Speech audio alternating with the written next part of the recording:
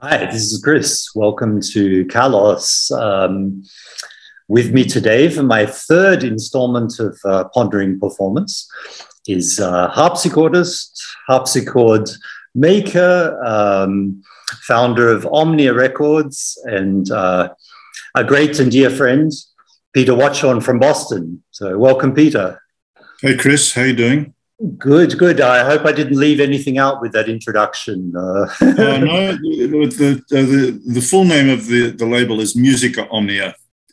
Musica Omnia, yes. Okay. Yep. And that's just a non-profit classical CD label that I founded with another Australian friend of mine, David Fox, back in the year 2000.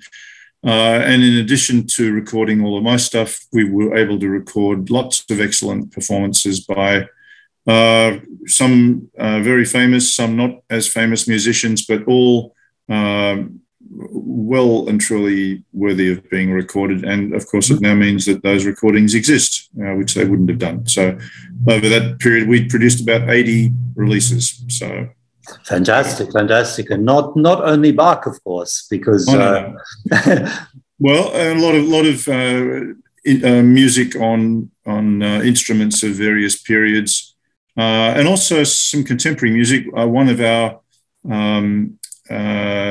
leading composer artists is the Boston-based Ralph Galvalik, who's my colleague at Boston College, who's doing amazing sort of new music. And Chris, you'd remember probably people like Sebastian Gürtler, Florian Berner from Vienna, and the Hugo Wolf Quartet. And just recently in Heidelberg, Ralph was there for a performance of his quartet Imagined Memories by the Hugo Wolf Quartet, which has now been also incorporated into the Albenberg Ensemble Vienna, which performs in the Musikverein all the time. That's another thing that we do, Musica Omnia. It's been very useful for me because it recorded all of my own performances. But we were also able to record people like Jaap Schroeder, Max van Egmond, Penelope Crawford, Saskia Colin, so lots of well-known performers, and now those things are being systematically put up on YouTube so that a much wider audience can have access to them. Yes, yeah, wonderful. Back to Bach for a moment. J.S.Bach. You've recorded pretty much everything of his. Would you say like the complete? Yeah, I'm just. There are just all of the solo harpsichord works. Everything is now done except for one volume of earlier pieces and the Art of Fugue, which is not. It's still almost a little controversial in that it's written in open score. It's not really specified for an instrument, but the general consensus is that it's a harpsichord work. So, and that will be recorded in the next installment. So, and then it will be complete. Yeah, and it's been 26 years in the making. So.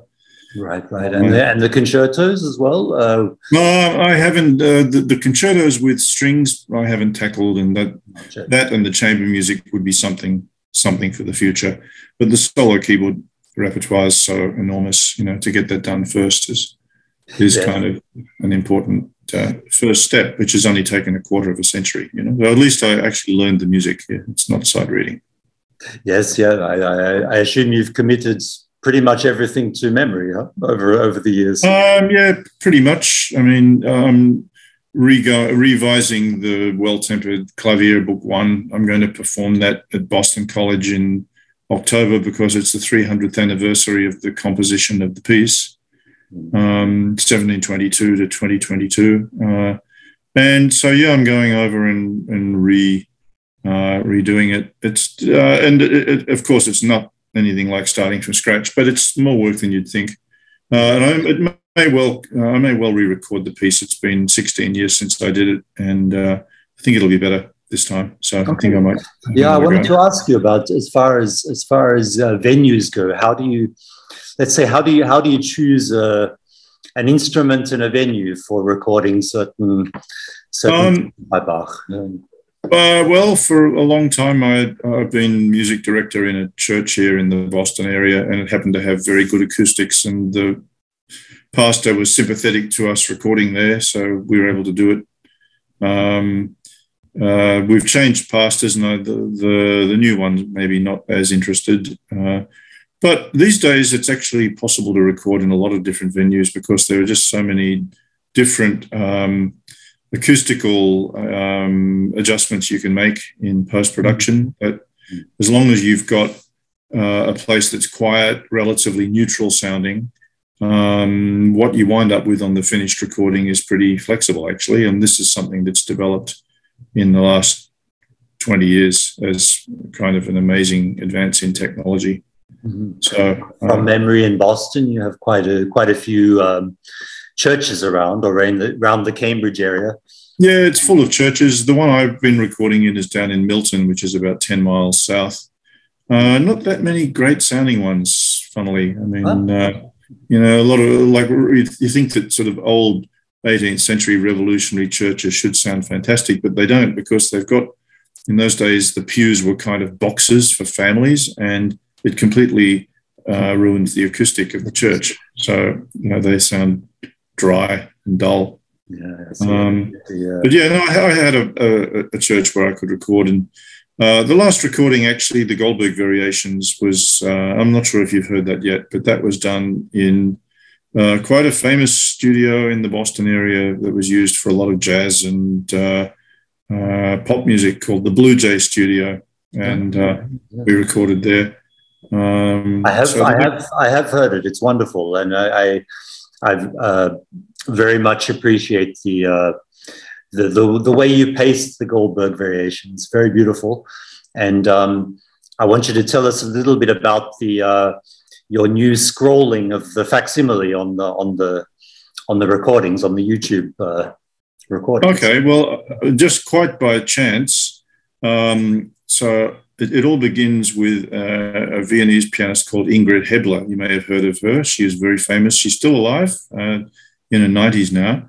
And she was a beautiful player of particularly Mozart and Schubert on the modern piano, but beautifully done. And about a year ago, I started seeing her recordings on this YouTube channel with Mozart's sort of facsimile scores, and I was so fascinated by it that I contacted the channel owner, who's a wonderful French gentleman from Amsterdam, but who resides in the west of the United States. His name is Jean-Marie von Bronckhorst, and he's a composer, exceptionally good musician. And so we got talking about Mozart and Ingrid Hebler, and I said, well, look, I've recorded the complete harpsichord works of Bach, if you'd be interested. I said they're all on CD, but nobody buys CDs anymore, and it would be nice for these to be. And anyway, he started systematically just putting them all up on his channel. And in fact, the name of the channel is, and in Dutch, it's Bartje Bartmans, so BARTJEBARTMANS, and it's an exceptional classical music channel. We're also systematically putting up all the Atlantis ensemble stuff with Jaap Schroeder, Penny Crawford in Sutherland, and various other things too. So I think most of our releases will wind up there, and they get lots of views. Yeah, and it's wonderful to see the where available, of course, the original facsimile, the original score, and that's that you might recall participating in the recording of the Bach Christmas Oratorio like 22 or 23 years ago, and that is now up on Jean-Marie's channel with the facsimile, the autograph score. Fantastic! I'll have to check that out. Well, and that recording has been slightly revised and re-edited. I managed to fix a few little things internally, and people still love it after all these years. For live performance, it still sounds amazing. And I think, as far as I'm concerned, I think it's fantastic to see the original scores, and especially when I was playing, the sonatas and the partitas, to play from the original facsimile is just. It's quite enlightening. I mean, you see you see ornaments in a different way, you see chord progressions in a different way. Yep. And I think you lose a lot of that, don't you, in with modern scores these days? Yeah. Well, now the position for the keyboard works is quite interesting, because for a number of them there are facsimile autographs, well-tempered clavier, for example, for book one. For book two, there are facsimiles of many of them by Bach himself. But in the case of Bach, he had so many students, and these works were copied out so many times as sort of student exercises for use, because they were not published, with the exception of the Klavierübung collection. The rest of Bach's keyboard music circulated only in manuscript. So what Jean-Marie has managed to find is facsimile scores of many of the copies by prominent pupils, some of the best, like Bach's son-in-law, Johann Altnicol. So he did many copies of Bach's keyboard music, but incorporated Bach's last revisions. So in some ways, those scores are even more authoritative than Bach's. And of course, the penmanship's excellent. They're very well written. And so it might be one sort of once removed from Bach's own autograph, but they're just as interesting. And so in some cases, he's been able to use Bach autographs, and in another, he'll use a score by Altnicol. I think there's another one, Johann Nikolaus Gerber, who's another student, copied a lot of Bach manuscripts. And so the facsimiles are different, and they're interesting. So, and all of those, by the way, I'm not sure if you're familiar with the International Music Score Library Project, the Petrucci Library, but that's where all these things are. They're public domain and they're free. Mm-hmm. imslp.org, anyone can access it and just basically find anything. Wow, that's really interesting. My goodness. And I wanted to ask you a little bit about performance. First of all, I mean, Bach. I think we can safely say, Bach is the universal genius of our time, of his time, and as far as performance goes, he's been subject to all sorts of adaptations and arrangements, of course. What are your thoughts on Bach for piano, for pianoforte? Well, I would preface that by going further back and starting with some kind of philosophy of how music should be performed. And so it's quite clear that Bach's keyboard music has, since it became known, it's remained in circulation among his own students. And of course, in that generation was the crossover from harpsichord to forte piano. And of course, those works remained known throughout history. And one of the things that I teach in my courses is what we call reception history. What kind of a life does music have when it's composed and after it's composed? How is it received in different periods? How is it understood? How is it performed? What impact does it make? And how does this all relate to the original vision of the composer? And how do we actually define what that is? And it's obviously in many ways a complex issue because, there's the arrow of time. It only runs in one direction, and that's forward. But what you discover is that when you look, for example, at an entire millennium of music, as I do when I teach one of my principal courses, that every period of music has produced geniuses, and human thought is extraordinary throughout history. And music is a unique art because it actually requires physical means to reproduce it, to experience it, whereas the visual arts don't. I mean, the visual arts require your own sort of viewing apparatus, and obviously visual art can deteriorate over time, and it can require restoration. You know, we've seen what it's like when the Sistine Chapel was restored, and suddenly you're not seeing, 400 years of sort of candle smoke and discoloured varnish.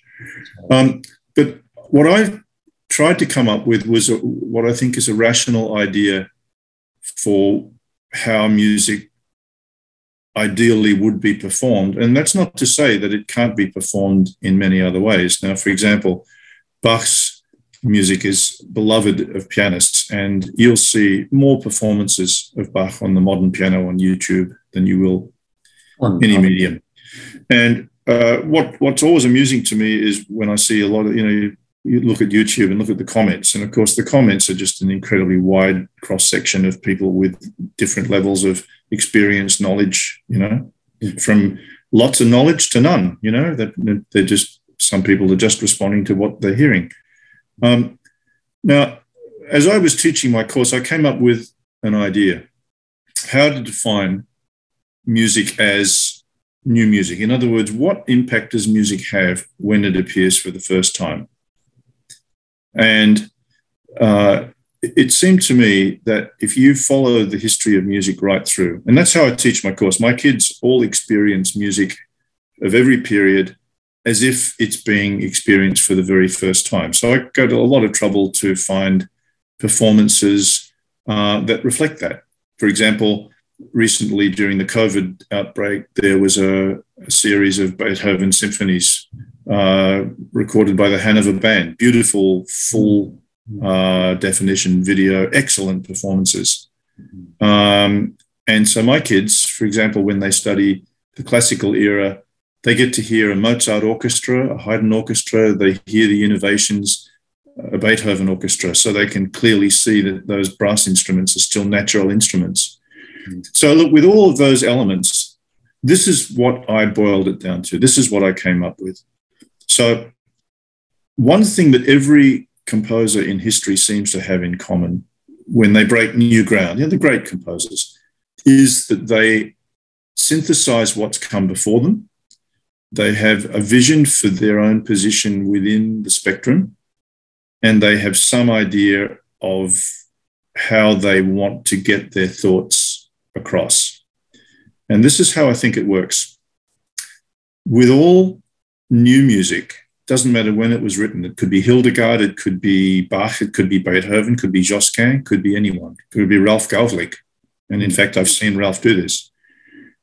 There seems to be a particular juxtaposition between the thoughts of the composer, the capacities and the expectations of the listener, the capacity of the performers, and the capacity of the instruments to perform it.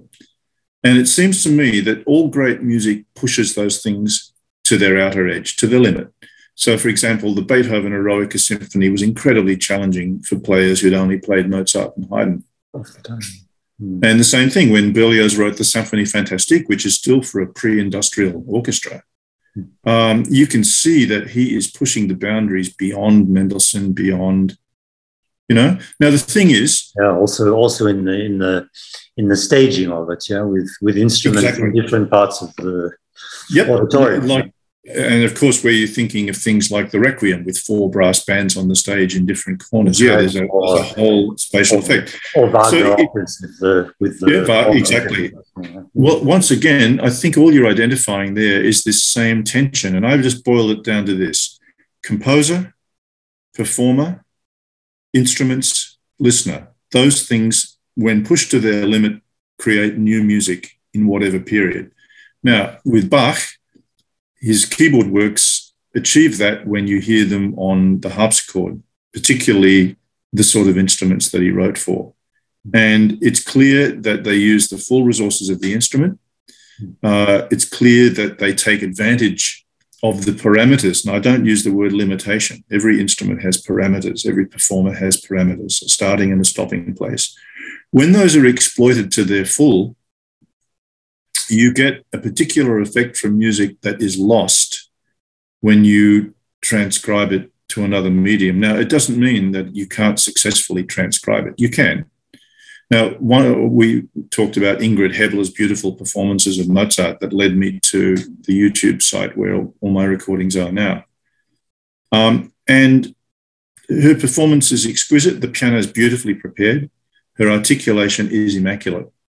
Her phrasing, her tempos, gorgeous. You couldn't do better. And yet you feel that only a small part of an instrument is being utilized. It doesn't sound like the modern piano is ever challenged by this music.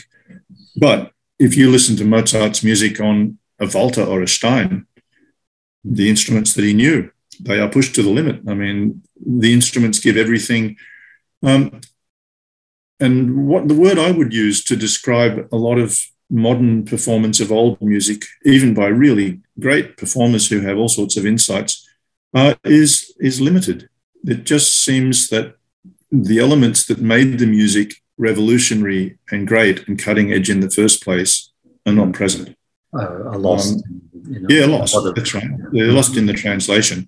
It's a bit like, what does it say? Remember the first time I ever heard the St. John Passion translated into English, and it just sounded ridiculous to me. And in a way, it's more authentic for English speakers in that you're not having to translate a language. German speakers don't translate it when they hear it, but a lot of the rhetoric is lost. A lot of the rhythm, the cadence, the very careful crafting in the original language. You just can't keep it. I understand, and I think it's also with ornamentation too. A lot of times, in modern let's say interpretation of the ornamentation, things are lost as well. Right?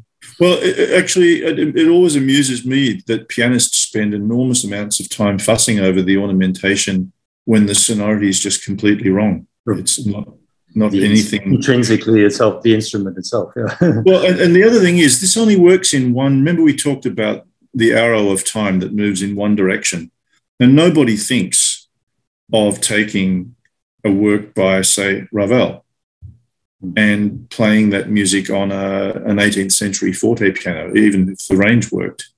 Sure. No one would think to do that because there is this kind of implicit assumption that later is kind of an improvement. Because in a way, we tend to consider ourselves in the present as the ultimate, the apex of creation, unaware of the fact that we're simply one more point in time that will eventually recede into history. And if you're like me, you can see lots of points of time receding into history, even as we live. Yes. So I don't mean to say all that. I'm not critical of or dismissive of Bach on the modern piano. I don't like it on the modern piano. It doesn't work for me. Okay. I hear famous pianists like Angela Hewitt play Bach on the modern piano, and she makes a rationale for it. She knows very little about the harpsichord, which is interesting. And I sometimes wonder if modern performers on their instruments are kind of in a bubble, that if they dared to expand their horizons outside of their own instrument and their own comfort zone. I think I understand. I think there are those, let's say, so Andras Schiff, for example. Yep, he's just done it exactly. Yeah. Quite aware, and I think he realizes the limitations of both. And I use the word parameters. Limitations is pejorative. Parameters just means the boundaries within which anything falls. The other thing that impressed me about Andras Schiff was the humility, the fact that he said, look, I dismissed forte pianos 30 years ago because I hadn't heard a good one.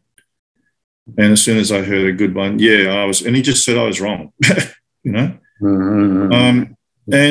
it doesn't make these people, it doesn't make them less than great artists. It just means, we're all trained in a certain way in conservatories, aren't we? We learn our instrument, we do lots and lots of practice. To actually sort of think about the implications of music, what it is philosophically or historically, is a different way of thinking, and it's something that's been compartmentalized in our very hierarchical and specialized way of looking at things. In medicine, there are specializations, but there's nobody holistic who sort of puts it all together. And in music, it's a bit the same. You get great pianists who play all this repertoire as great thought, not really thinking about the medium so much. And that's one way to do it. I remember Thurston Dart wrote a great little book in 1954 called The Interpretation of Music. And of course, Thurston Dart is at a particular time in history. 1954, not very much was known about a whole lot of aspects of historical performance. In fact, when he talks about the Baroque trumpet, he says, well, look, it's such a difficult instrument to play, it's never ever going to be revived. Mm-hmm. And it has been. Oh, no. Yeah, and I think part of it is just we are living in a time of a great information explosion. And I don't see it as a disadvantage that there are people who want to play music, Bach on the piano, or I think what's happening, and Chris, you'd be aware of this as a string player listening to orchestras.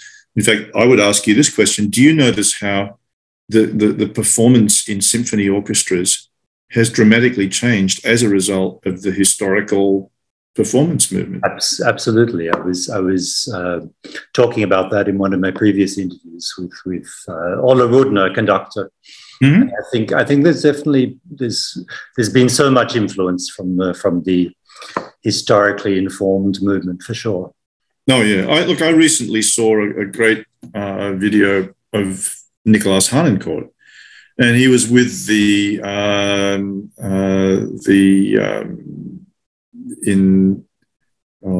I think in Venezuela, conducted by I'm forgetting the name right now. But you know the foundation I'm talking about, sort of for training kids in classical music.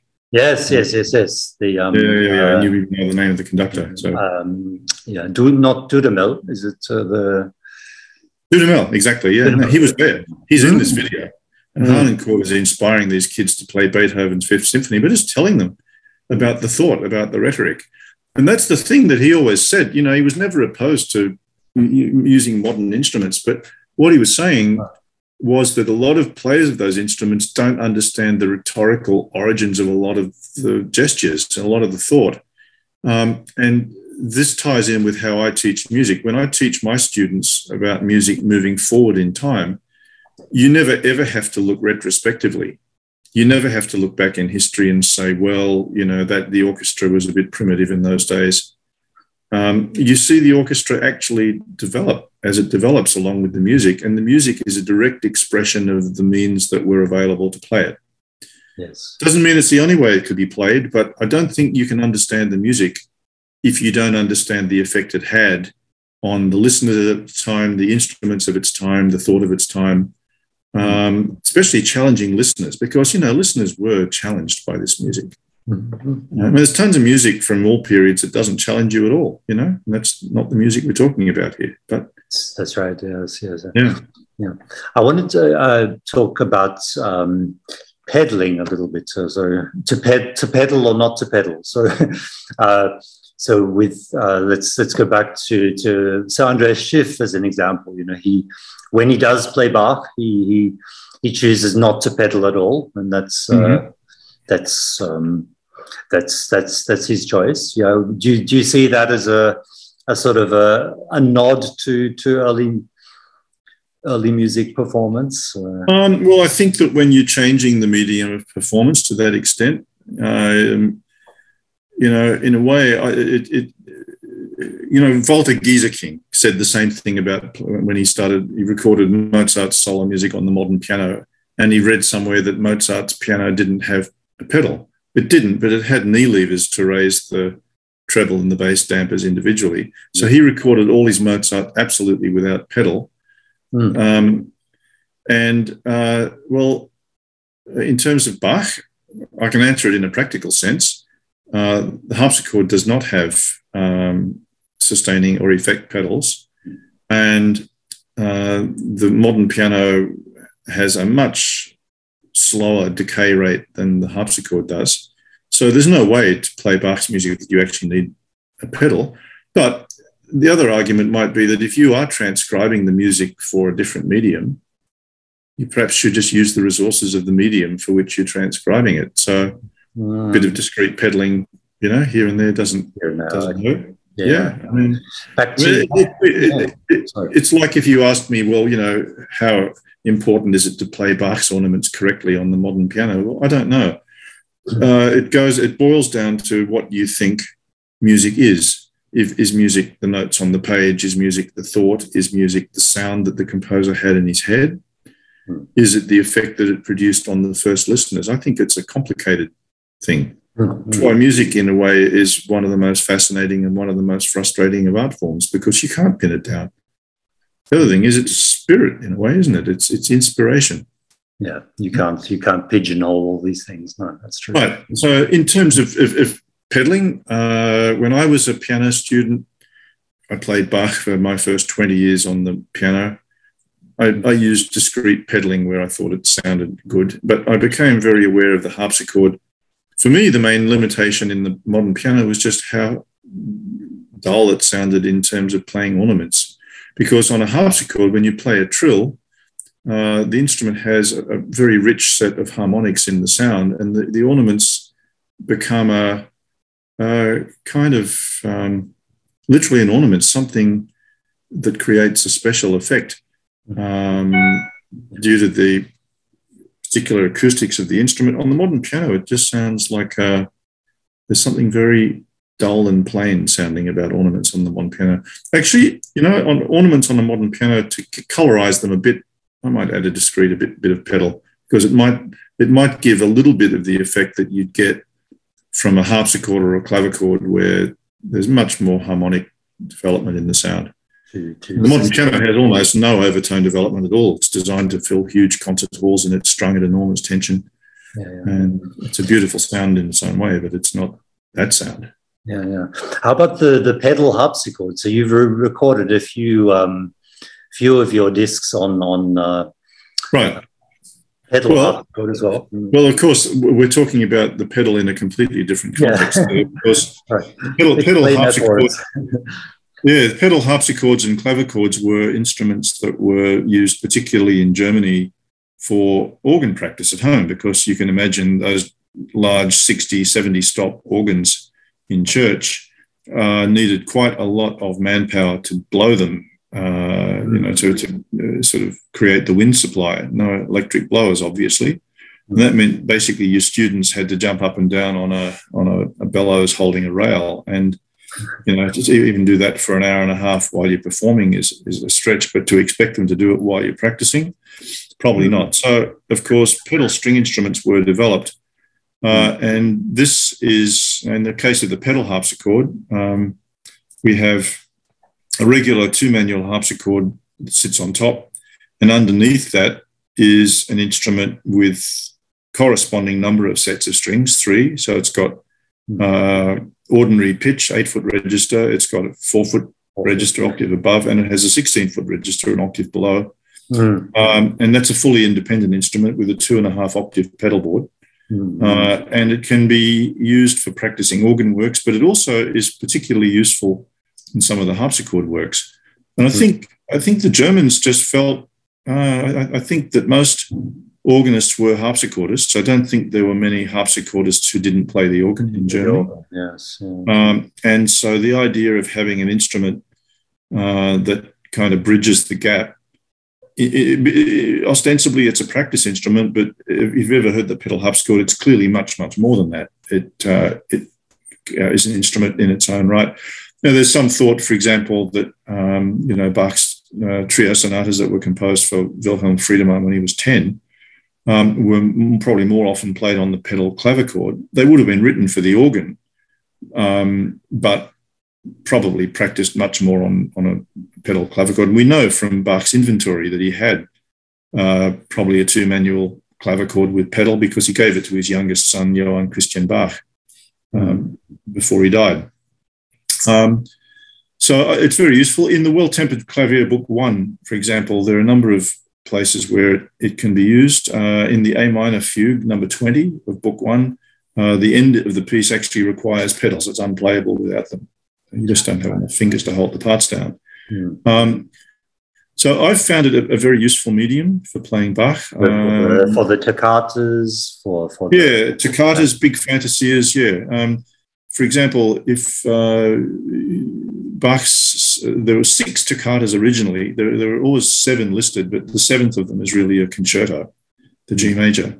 But if you look at the D minor toccata, BWV 913, it opens with a pedal solo. It's written on 2 staves, but so much organ music was written on 2 staves too. Very, very many of Bach's organ works were not written out in the modern way on 3 staves. Either they were written in organ tablature or they might have been just written on 2 staves. And it's kind of up to the performer what fits on the pedal. And I think German organists were so well trained in pedal playing that where they could use it, they did. Yeah, I think you said that well. So you think of it as a sort of bridge between the harpsichord and the organ. Yeah, I think it is that, and I think it sounds that way too when you hear it.